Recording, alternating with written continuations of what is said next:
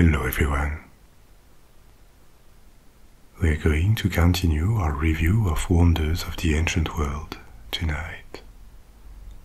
There are already 3 episodes in this series, but you can listen to all of them independently. I also recommend that you turn off stable volume on YouTube, because it deteriorates the sound of my videos with a loud white noise in the background. It is not always easy to turn it off on mobile, but if you persist, it will work eventually. Tonight I'll tell you about the statue of Zeus at Olympia, a giant seated figure placed in the Temple of Zeus that was famous for the striking effect it had on visitors. Ivory, gold, ebony, precious stones, no spending on exotic and rare materials had been spared to make it. We will talk about the statue itself, what happened to it, what it tells us of the culture of the time, and I will also elaborate on the city, or more precisely, the site, the sanctuary of Olympia, which is famous as the cradle of Olympic Games, obviously, but in antiquity it was also, and maybe first and foremost, a religious center, and it had a history of its own. So let's get started.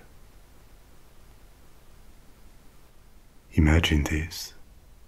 Inside a Greek temple, a 12 meters tall or 41 feet tall statue of the King of Gods, seated on a throne, crowned with a sculpted wreath of olive sprays, wearing a gilded robe.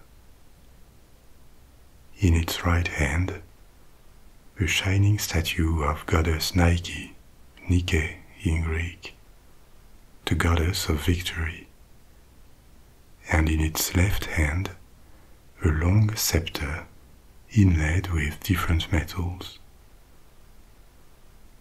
The eyes and ornamentation of the throne contain countless gems, and everywhere the shine of gold, the smooth polish of ivory, the dark tones of ebony, and the striking vision of a giant that seems ready to unroof the temple if he decided to stand up.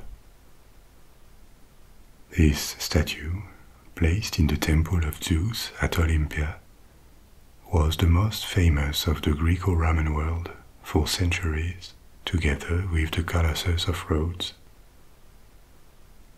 But this one was sacred, and it remained in history as one of the most extravagant and spectacular statues ever made. How, why, by whom, and what happened to it? This is what we are going to find out.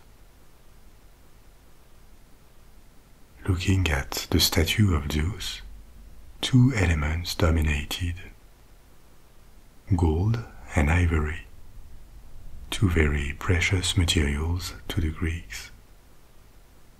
This type of statue is called chryselephantine, from Greek chrysos, gold, and elephantinos, ivory. And this choice of materials was not something new when the statue of Zeus was made. In the 5th century BC, Greece already had a long tradition of such chryselephantine sculptures. They were made especially for temples, as objects of adoration, and they enjoyed very high status in ancient Greece. Typically, these sculptures were built around a wooden frame that was covered in thin plaques slabs of ivory that represented the skin of the subject, and sheets of gold leaf that represented the clothes, the hair, the armor, if there was one, and other details. Gold and ivory were not the only materials used. Sometimes details were made with different gems or glass paste.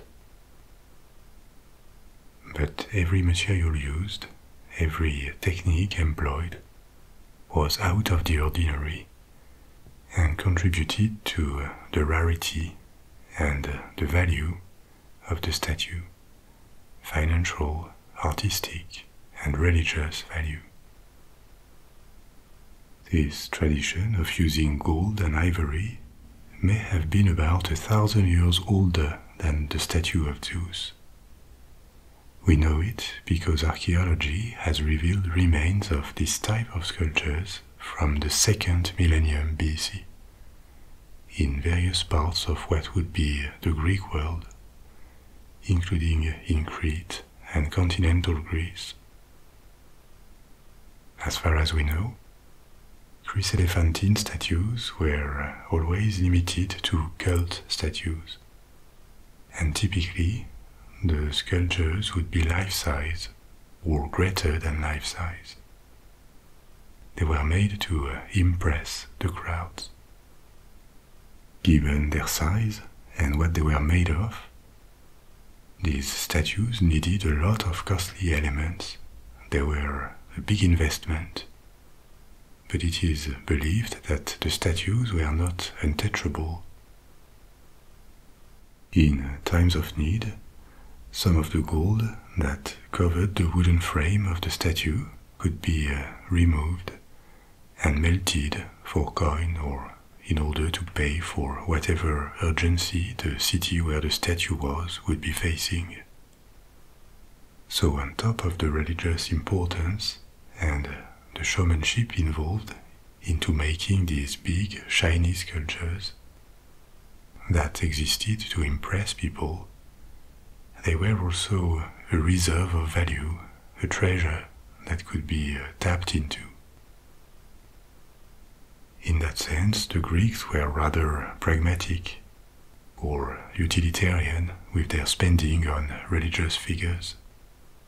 I don't think we have examples of such a practice in other older civilizations of the Mediterranean, like the Egyptians, who also made golden statues, but without the option of getting the gold back if needed. They would actually bury huge treasures with prominent people. In any case, this type of statues multiplied in the archaic and classical periods of ancient Greece. That is to say, the centuries in the middle of the 1st millennium BC, which is when the two most famous chryselephantine statues were made, and they could also have been the tallest of them.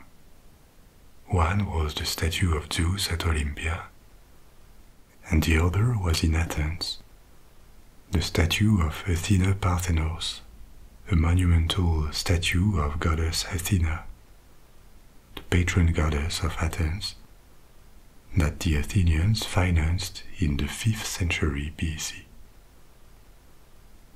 It was spectacular at almost 12 meters, only a touch shorter than the statue of Zeus. Even though the proportions were more modest, because Zeus measured 12 meters seated, whereas Athena was standing up. But her skin was made of ivory, and her clothes, her crown, and a smaller statue of the goddess of victory, Nike, in her hand, were all in gold. This statue was also lost, and the precious parts were probably recycled sometime in the 1st millennium AD. But its appearance is well known from descriptions and plenty of smaller reproductions in marble. The chryselephantine statues of Zeus and Athena had the same author, one of the most famous sculptors and painters of classical Greece, an artist and architect called Phidias. He designed the two statues, designed rather than sculpted, because these statues were quite hard to make and maintain. They required a team and constant care, not only to create them, but then to keep them in good state. The structure itself was made of wood, and even though wood became invisible under the layers of gold or the ivory slabs, wood is still perishable. It expands and contracts due to temperature or humidity. On a 12 meters or 40 feet sculpture, that can make the size change by several centimeters or several inches. So regularly, the statue had to be repaired, maintained, so that cracks would not appear or parts would not fall down. This is also why no complete chryselephantine statue reached us. On top of being precious and attractive to thieves, they were just not durable enough. It is believed that the last ones disappeared in the late antiquity and early Middle Ages. Still, some of them, such as Athena Parthenos or Zeus at Olympia, were successfully maintained for several centuries. And this is why we have abundant proof of their existence. Now, why a statue of Zeus at Olympia? Olympia was first and foremost a sanctuary, a religious center where all Greeks could go. It was not a city-state like Athens or Sparta. The nearest polis, the nearest city of a significant size that controlled the site of Olympia, was an ancient Greek city called Elis, E-L-I-S. And Elis was also the name of the region of western Peloponnese, where Olympia is located. The Peloponnese is this peninsula to the south of Greece. It is connected to the continent by the Isthmus of Corinth, and it was the place where many Greek cities emerged, and also where countless Greek myths are traditionally located. It is part of the heart of ancient Greece. As you know, Greece was not unified, at least not before Alexander the Great organized an alliance of all Greek states behind him, or centuries later when the Romans annexed Greece. But in times of independence, Greek kingdoms and city-states were in a complex game of diplomacy, alliances and wars. They competed for trade and for the founding of colonies around the Mediterranean Sea. But they still had a sense of belonging to the same cultural area or cultural tradition, which manifested by the language, the beliefs, the myths, the traditions too, and a number of shared sites or places where people would go from around Greece. Oracles like the one at Delphi, with its priestess of Apollo called Pythia, or Olympia, where every 4 years Greek athletes from all over Greece congregated to participate in sport competitions, the ancient Olympic Games. These were places or traditions that all Greeks considered theirs. The Olympic Games had a cultural and political significance. independently from sport itself. First, because they drew a line between who was civilized or part of the Greek world, which was the same thing, and who wasn't. They were also a way to peacefully evacuate the thirst for competition and physical violence. The games also celebrated values that the Greeks considered to be theirs, values like the taste for competition, for effort, for testing one's limits. To a degree, they may have been a kind of substitute to heroism for participants, a way to approach the achievements and the status of all these famous mythical heroes in a real world in which there are no monsters to slay and the gods do not appear to mortals to send them on a quest. So they contributed to enchant the world, to pacify, and an aspect of this cultural importance of the games was their religious dimension. Obviously, this religious part is no longer present in modern Olympic Games. We could argue that they keep this pacifying function between countries, between peoples, at least to a point. They organize a ritualized competition between them. It is not surprising that countries spend that much money on training and sending athletes. They want to assert their international status by doing so. And Olympic medals turn into a way to quantify how successful a nation, a country, a society is. Success in sport competitions is still seen as one aspect of a nation's aura or prestige. But there are no longer gods involved in the games. The religious aspect has disappeared. In antiquity, Olympic Games that took place every 4 years were dedicated to Zeus.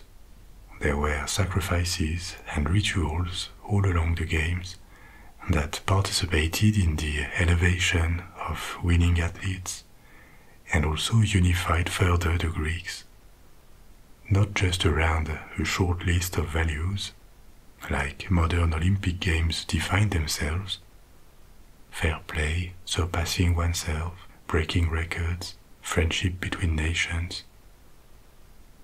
The rituals also signified that all of Greece could stand unified, even for a short time, unified under the king of gods, the master of Mount Olympus, Zeus. Which brings us back to the statue. In the 5th century BC, the city of Elis, that were the custodians of the site, not the owners, because anyone could come to Olympia, but having Olympia on its territory was a source of prestige for Elis, a political card in their hand. So the city was looking for ways to project its power and wealth, as well as maybe attract favors from Zeus. And the Athenians had recently commissioned their big chryselephantine statue of Athena, Athena Parthenos, that was placed in the inner chamber, the naos of her temple, on the Athenian Parthenon. The Elean, the people of Elis, gave themselves the goal to surpass Athens, and they took no risk. They hired the same sculptor, Phidias, and asked for a statue that would be more impressive, a little higher, but given that Zeus would be seated on the throne, instead of standing up like Athena, the sculpture would be easily 50% more voluminous than Athena Parthenos. This was absolutely a display of wealth and influence, besides the religious significance of this work. and it worked as intended. The statue was housed inside a new temple on the site of Olympia, which consisted of a collection of shrines, temples, and sport facilities that were used every 4 years for competitions. The fame of the sculpture grew quickly, and people would visit Olympia just to see it. We have testimonies of Greek and later Roman authors, of travelers who speak highly of the statue's beauty and the impression it made on visitors. Contrary to Athena Parthenos, we have no small-scale exact reproduction of this statue, so we don't exactly know the details of it. We only have many descriptions and a few imprecise representations, for example on coins issued by the city of Elis, that was proudly cashing in on its investment, reminding everyone that the statue was its gift to Zeus. Zeus was recognized everywhere as the king of Olympian gods in the Greek world. And the mythology that made him the victor of his father, Cronus, and the first among his peers was well known all around Greece and beyond. But it doesn't mean his was the most popular of all cults in Greece. Many cities had their patrons that they revered, that they worshipped more than Zeus, and it really depended on the places. A deity that may well have received more devotion along the history of ancient Greece than Zeus is Apollo, a god with multiple aspects depending on traditions. Apollo was the sun, the god of magic, divination, of beauty, of the arts. Apollo was extremely popular. He had sanctuaries mainly dedicated to him, like in Delphi, and probably various chryselephantine effigies around Greece, even though probably known as spectacular as the one of Zeus at Olympia. For such an expensive and fragile work of art, the sculpture had an impressive longevity. It was probably still there in the 4th century AD, more than 7 centuries after its creation. It certainly owed its longevity to the care these chryselephantine sculptures received. The other masterpiece of Phidias, Athena Parthenos, also lasted for centuries. And the thing that justified the care for the statue of Zeus was the ongoing activity at Olympia.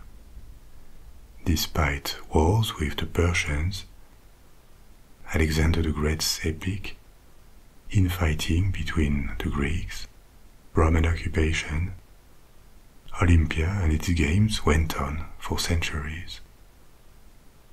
They had lost some of their shine, of their prestige, when all of Greece had become part of the Roman Empire, but they still went on.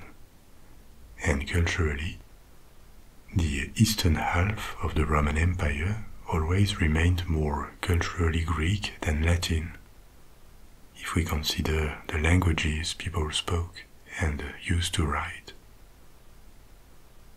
What really led to the end of the sanctuary of Olympia was Christianization. By the end of the 4th century AD, the Roman Emperor Theodosius I, who was a strong proponent of Christianity, ordered that all pagan cults should be banned and the temples closed. Greece was still firmly controlled by the Romans at the time, and it was applied. The sanctuary fell into disuse and started to turn into ruins. We don't exactly know what happened to the statue, but it lasted less than a century after the abandonment of Olympia. The temple was severely damaged by a fire. in 425 AD, about 30 years after Olympia had stopped functioning. It is well possible that the statue was destroyed in this fire. The statue, or more probably just its wooden frame, because it seems unlikely that so much gold, ivory, and gems would have been left abandoned in an empty temple. An alternative to this possibility is that the statue was disassembled and taken somewhere else. This is not impossible because there used to be a tradition in Constantinople, the capital of the Eastern Roman Empire of Byzantium, that said that the statue of Zeus would have been moved there and destroyed by the end of the 5th century AD, in the fire of the palace where it had been placed. This story was mentioned by at least one medieval historian of Byzantium, but there is no proof at all that it was real, and he talked about it 600 years after the facts supposedly happened. So this is not a very solid story. There are also accounts from the centuries before Theodosius banned pagan cults that could suggest that the statue had already been damaged or looted when Olympia was closed. So the exact date of its destruction gets lost in the sands of time.